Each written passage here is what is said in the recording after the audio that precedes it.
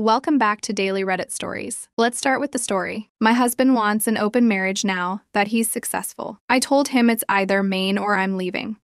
My husband of 8 years spent his 20s and early 30s building his business. Part of the reason why he turned to being an entrepreneur was he had a tough time holding down jobs, to the point having a business was the only way he could earn money. Either a supervisor was too dumb or controlling, or because my husband didn't have the degree or experience required for the jobs he could tolerate, or the hours at the jobs he had were horrible. I understand his struggles with all those reasons, and when we started dating 14 years ago, I was the primary breadwinner simply by nature of the fact that I had a steady source of employment. My husband told me that I was only the second serious girlfriend he ever had. He did have a few hookups here and there before we met, but mostly with women much older than him that never went beyond one-night stands.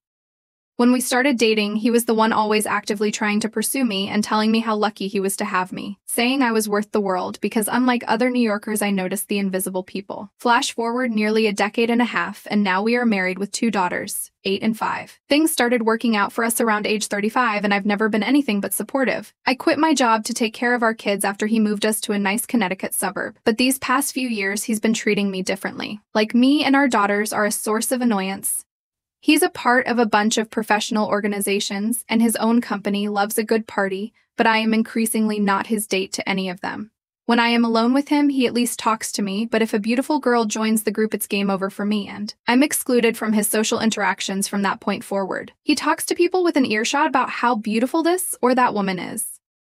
He tells me he's allowed to find other girls pretty. The final straw was during a company family thing where my daughters and I arrived, and my husband ignored us until somebody said hi to us. Then he waved his hand at us like he was bashful of our presence and dismissing us. In addition, the way his younger employees acted towards me made me suspect he was lying when he said he was going to these things without a date. Now we are in therapy, and my husband is saying that he wanted 2 years of a test open marriage where he could explore sexually in a way he was never able to in his 20s. He says while I had the chance to play around when I was young and attractive and other guys that warned him he never could. I told him this is not what we signed up for and that I didn't think it was the charitable thing for a wife to do. He accused me of liking the lifestyle he provides and said to go carve out my own life instead of complaining. I told him if he has sex, it has to be with me, or I'm leaving. Am I the a-hole and not understanding his struggle? I broke off my engagement because of my fiance's toxic family. Now, he's angry I won't become a part of it. I know people will say that I am crazy, but my gut tells me I am right. This was supposed to be the first time I am meeting his parents. He has 2 sisters, mom and dad. I was excited to meet my future in-laws, but it shattered. Few days ago, I met his family. Some things about them just didn't sit right with me. His mom is very possessive about him. Like the first thing she said when she saw me was, "So you are the lady that keeps my son busy." I know it sounds like a joke, but she said it in a condescending tone. Throughout the entire gathering, she was trying to avoid me. She would get irritated whenever I got closer to my fiancé. She made one very mean comment when I asked her for a piece of pie she made. She said I will not be able to fit in my dress if I eat any more of it. She deliberately made me sit far away from him so that she could sit beside him. I knew she didn't like me, but I tolerated that. But she was way too harsh on her oldest daughter. She keeps making comments like, when are you getting married, and if she still can't get over Ben, her Bill. The thing is, Mia, oldest daughter, used to date Ben until he dumped her to be with the younger sister. Jen isn't very nice either. She was mean to Mia and kept bugging her to get a husband. Mia is 33.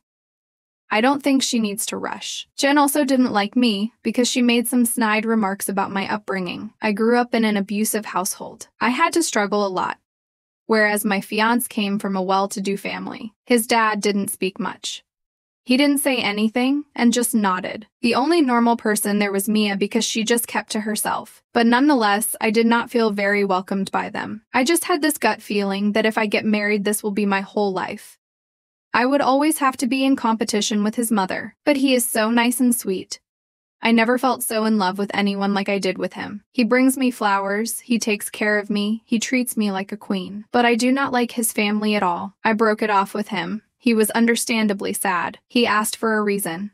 I just told him I didn't feel good about our relationship, that we are not compatible. There were tears, but I left. Now I am sitting in my aunt's house writing this. One moment I felt like calling him and telling him I had cold feet. We are perfect together. We earn well, we have similar hobbies, and we are sexually compatible. But this one thing about him just bugs me a lot. I am heartbroken.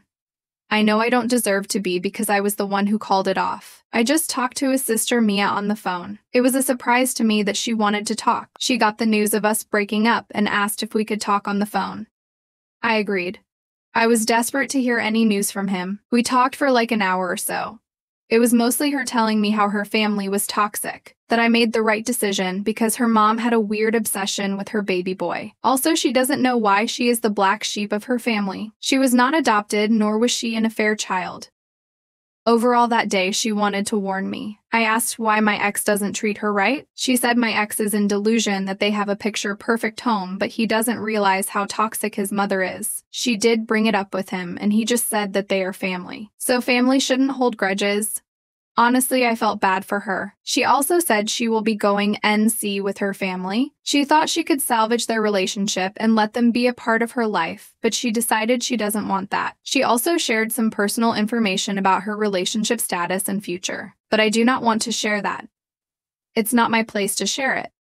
But she told me to meet him and tell him the truth. He deserves to know why I don't want to be a part of his family. He needs to hear the truth.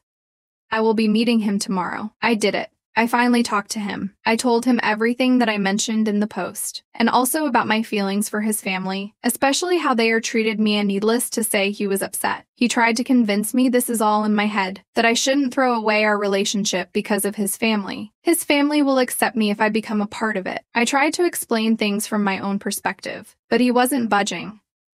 Then the topic of Mia came. He said it is unfair that even his sister is abandoning the family. He mentioned Mia's big news, and she said she doesn't want to be a part of their family. I told him I knew about it because I talked to Mia. That seemed to upset him even more. He is pissed that Mia shared her news to me before his family. I got angry and told him this is exactly why I do not want to be a part of his family. Her mother has made racist comments to me. I'm half Bengali. His mother treated me like an outsider and didn't make me feel welcome.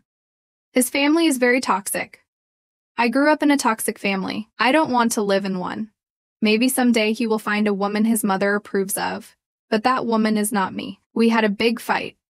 He was obviously defending his family. He was not willing to listen what I had to say. Overall, he was very dismissive. We ended our conversation in a very bad note. I am sad about it. Aside from his family drama, he was a good guy. But I don't think I can handle his family, because you don't just marry one person. You marry their entire family. They didn't even bother to know me at all. Thanks for watching till the end. Wishing you an awesome day. Feel free to drop a comment if you've got more to share. I'd love to hear from you.